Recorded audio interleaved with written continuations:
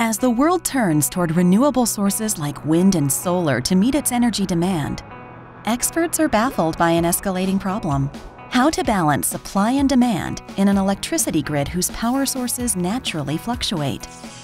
While some days offer ample amounts of wind and sunshine, others come up short. How can we harness this clean energy and still balance the electricity grid? Our solution? Power-to-gas energy storage. In power-to-gas, excess renewable energy from wind and solar is converted to methane, the principal component of natural gas.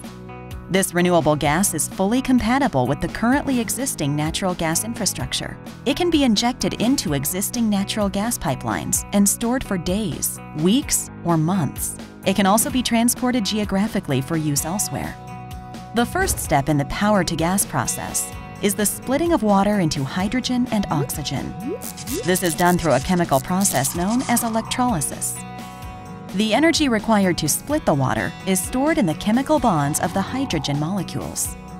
Then, the hydrogen is catalytically reacted with carbon dioxide to yield methane. This reaction occurs through a biological process inside single-celled microbes named archaea, which were among the first living organisms on Earth. Power-to-gas energy storage has many benefits. High energy storage capacity, flexibility in use, and long-distance energy transmission.